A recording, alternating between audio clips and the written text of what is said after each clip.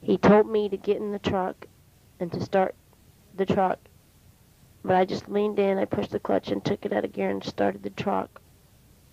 And he tried to grab me and make me get in the truck, but I got away from him and got behind Chip. And he told me, he was telling Chip to shut up, and Chip's like, just let her go, take the truck, take the money, just let her go. So then the black guy told us both to get in the truck. So then we're going down the road, and I'm trying to untie Chip's, he made us put our heads down. And I'm trying to untie Chip's hands while we're going down the road. He was taking us to wherever he took us, out to Parrish. The black guy stopped the truck, turned it off, grabbed my arm and tried to yank me out of the truck and tried to keep Chip in the truck. And while we were in the truck driving, Chip found the gun that I had put under the jeans, and he tried to get the gun behind my back in the seat to where if he shot, he wouldn't shoot me. He wouldn't miss, but I couldn't move.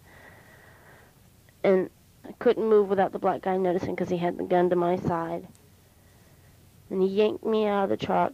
He was trying to keep Chip in the truck, and he wasn't really paying that much attention to me, and I got away from him, and I ran around the truck and opened the passenger door. I stuck one foot in, and just as I stuck one foot in, the black guy had my arm and yanked me out of the truck and threw me on the ground and told me I was going to do what he wanted, and I was a slut, or else he was going to blow my brains out. And Chip heard him, and Chip shot at him, and when Chip shot at him, he backed up. He let me go and backed up a step, and I think Chip might have shot him. I'm not sure. And Chip dove out of the truck so I could get in the truck. I got in the truck, and I shut the door and locked it, and I turned around and looked, and I just saw bullets going through the air. I didn't know who was shooting. I thought the black guy was shooting at Chip. And when Chip shot at him, Chip's arms were tied behind his back. And all I heard was Chip yell, "Go!"